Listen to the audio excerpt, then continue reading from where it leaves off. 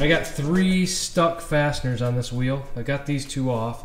How to remove any stubborn lug nut, rounded lug nut, over-tightened lug nut, rusted lug nut, or strip lug nut, all while saving your wheels from damage. The problem with these 2-piece caps is that they rust right in between the cap and the nut. Once these things are damaged, if they don't fall off, it can cause problems in stripping. Water will even get in there and lock the lug nut to the lug stud. It's a 19 or a 3/4 inch drive socket. When those caps fall off, it ends up being at 18 millimeters. A lot of times these nuts are just put on too tightly from an impact gun and not a torque wrench. So usually my first method of attack, try to remove the nuts with my most powerful impact gun. Next thing I will try, brute force, and this is actually more powerful than an impact gun. What I use is a 3/4 inch drive ratchet. I've broken many 1/2 inch drive ratchets and breaker bars doing this. 1/2 inch ratchet for comparison in size. This ratchet will never break. If anything does break, it'll be this adapter, this 1/2 inch drive 18 millimeter socket. It'll strip the nut or snap the stud right off. 9 times out of 10, it just removes the nuts. This is a 6-foot fence post, 1 3/4 size, and you get those at Home Depot.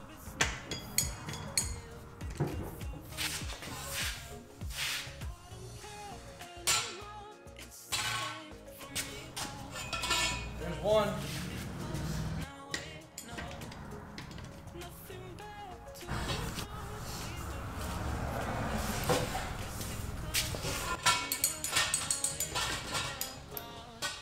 That one may have stripped. Let's try this 3rd one.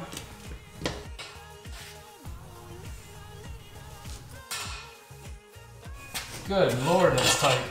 Real quick, please like this video. YouTube will push this video in their algorithm to the masses. This is the first one we got. Kind of been stripped out. The threads don't look like they're stripped or anything, and there's definitely anti-seize in there. The other one, the cap was still good. Threads look good on that too. So I don't know why these nuts lock up on there so bad. A garbage design, these stupid caps that merely for show. They always rust, and this has been going on for 20-25 years.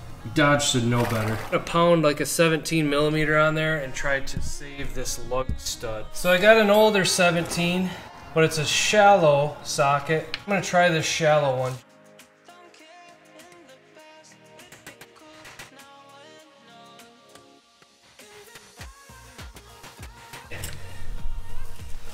Well, that ain't good. That ain't good at all. Resize all these ridges on the lug nut. I force it on with a hammer. Forges new edges. Hopefully I'll be able to have that all the way down on the lug nut and twist it off.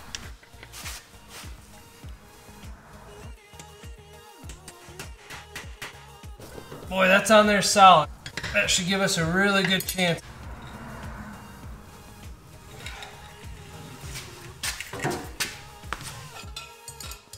Boy, that is one stubborn nut.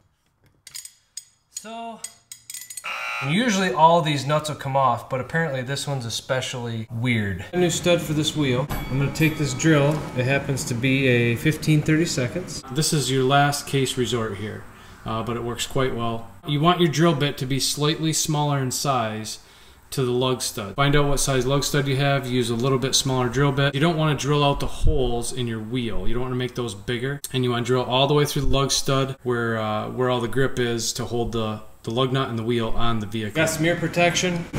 We got some eye protection.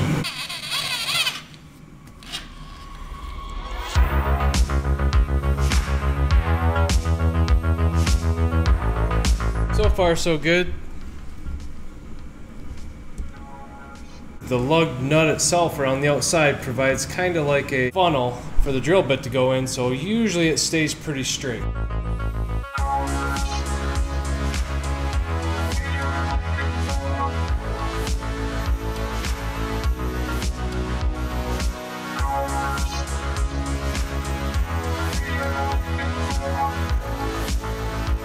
That's the longest shaving I think I've ever seen. That's one continuous.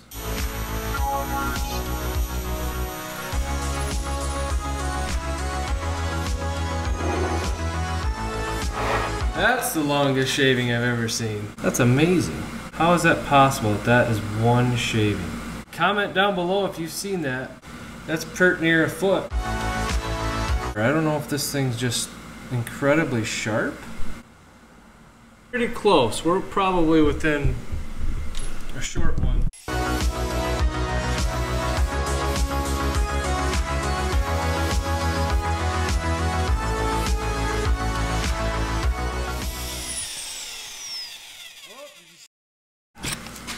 Did you see that? I didn't even have to do anything. Look at that. No rim damage here. Not much left, but you can see the separation. See where we drilled it out? Just kind of nip those threads all the way down, pounding the socket on, and then trying to resize it, and then putting brute force on it. Not an ideal situation, but at least we saved the wheel. Those are some serious shavings right there. Anybody want some skiddy? To get to this lug stud, we need to get this rotor off, which means we got to remove the calipers.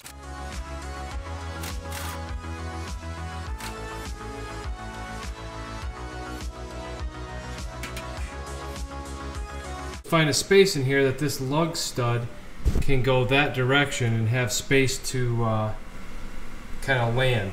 Either this spot or this spot.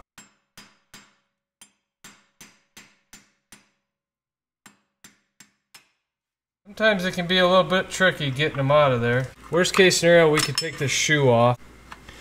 I've had them just fall out before.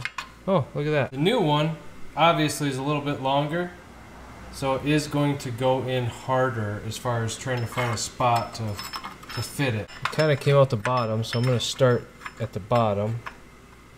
See if I can't wiggle it up in here. I'm going to line up this hole. It wants to go up in that hole about that far, so I'm going to let it kind of go up in there, and then we'll just do a little twist, and that's going to pop right out. I expected more fight from you, Dodge. And the most inexpensive way to do this is stack about 4 or 5 washers right here, and you go ahead and just tighten it up. Better have a couple extra lug nuts. So I don't want to damage these. It mars up the lug nuts. Lyle special tool. You can use a brand new lug nut, old lug nut, and it's got nice little taper there to match the taper. No friction because of this bearing, and it works quite well. Spin this and kind of find a spot where it stopped. This knurling right here to seat. That means that knurling lined up with the old knurling. I like to hold it right in that spot once it stops. Put your special tool on. That hub won't allow this tool to sit down flush. So Dodge threw another curveball. Big surprise. Just a little space down in there. This is nice and flat. Everything's flush and straight. You can install one of these or 10 of these back to back. The nice part about that bearing is less friction on those threads, so you don't damage those, and then this knurling is in really good shape. I don't see any problem with it. The head of that lug stud is perfectly flat with the hub. It's completely installed, and you can see it's nice and straight. And now my favorite, twist socket extractors for lug nuts. You just need to be ahead of the game and order them before you need them. 17 labeled right here for the size nuts that you have. 21 and 22. So they give you a fancy little rod here to push your nut back out. 1/2-inch drive square bit socket here, so we can use an impact or hand tools. This is a different vehicle, so please disregard for this demonstration. Once you use these twist sockets, it is going to damage the nut. So whatever ones we decide to use, I'm going to just pick the rusty ones, so we'll put some new ones on here. This is a 3/4 inch socket, which is the same as 19 millimeters. Now we're going to put it on that nut. You could probably just twist this off because these do fit quite tightly. You want to pound this on with a socket and pound it the rest of the way, the full length of the nut, so that these twist socket grippers in there can get the maximum amount of force. Put your socket extension in there and your impact. This is what you can expect from a twist socket. Very, very valuable tool to have in your box. I'll put links in the description below.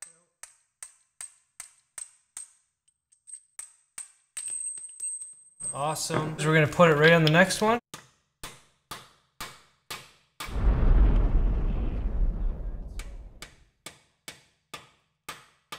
This time I'm going to try a 1/2" drive ratchet. Alright, that's awesome. This is a very non-invasive way to do this, and the only thing you need is another nut to replace it with. Wheels are perfectly safe, no worse condition than when we started. There's two methods that I don't recommend. The first being heat. You don't want to use a torch because you are going to damage the wheel. Old school hammer and chisel method, or with an air hammer, is typically going to damage your wheel also. So I try to avoid these two methods. They are methods that will work. Examples of one-piece nuts: open-ended design, which may let in more moisture into the fastener. Closed-end design. This is far superior than a two-piece lug nut. I wish they made these in like stainless steel. This is also a one-piece design, a lock key design, so it's an anti-theft device. Lug nuts probably get removed several dozen times in a vehicle's lifetime. Rotate tires, replace brakes, steering suspension components. Always use a torque wrench to tighten down all of your lug nuts, and this will ensure that your lug nuts do not loosen up.